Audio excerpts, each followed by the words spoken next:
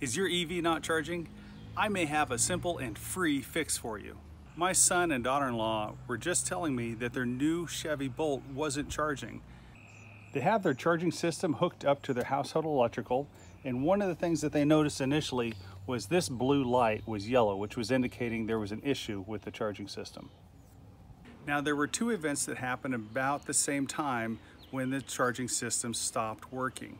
The first one, they had some heavy rains and they were worried that some water had infiltrated somewhere in the system. The second issue is during that same storm, they had a power outage.